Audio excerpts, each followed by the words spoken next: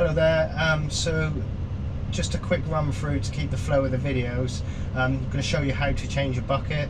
I'm sure everyone knows how to change a bucket, but just to make sure everybody's got a video here just in case, and how important it is that when you change the bucket on the machine, you've got to change it on the system. Now, every bucket that we send out is calibrated to a machine, and you're only supposed to use those buckets, else it's going to cause you all sorts of problems. Now, you can calibrate your own bucket, but you need to go into the web interface and you follow the on-screen instructions in the web interface. You'll need a spirit level, a tape measure, and a plumb bob, and only do that if you're very sure that you can carry it out correctly, because any error on changing your measuring a new bucket can cause problems. But just for this video process, I'm just going to show you how to change a bucket.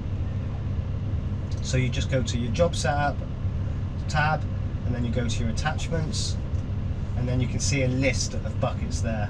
So you just literally scroll down. We've only got one bucket installed on this one for whatever reason, but there should be a list of buckets that have been calibrated to this machine in that list.